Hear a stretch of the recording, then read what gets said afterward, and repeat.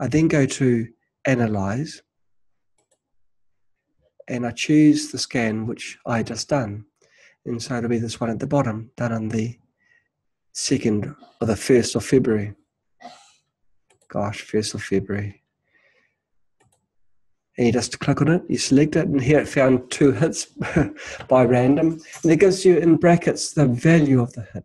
Now this frequency here, which is the same frequency where I paused the generator, it gives a value of 88. If you're doing a single scan, which is what we do here, because GeneratorX is so fast and is so precise, you really only need to do a single scan in most cases.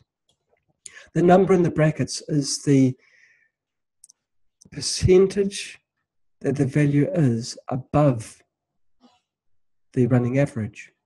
And so here it's 88% above the running average, and the running average is 20.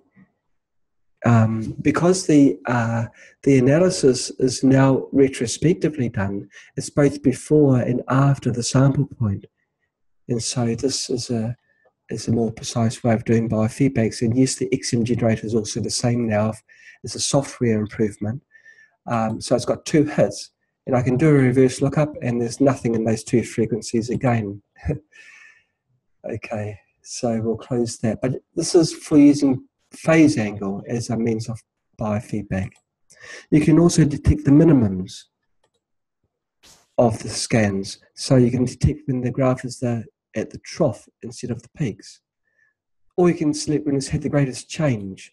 Well, if I did the Analyse choosing change as the parameter, it will still give the same frequencies. There we go, because it was those frequencies where the greatest change was, which was when we had the big glitch. Okay, so we've done the biofeedback scan. You've seen how fast the scan was. That scan covered every single frequency that was ever known by Royal Rife, and it covers it in a very precise manner. So really, you just need to do one scan. You've got to be very careful where you place the TENS pads, keep them as close as possible so that the greatest portion of the tissue that the signal passes through is the tissue of concern.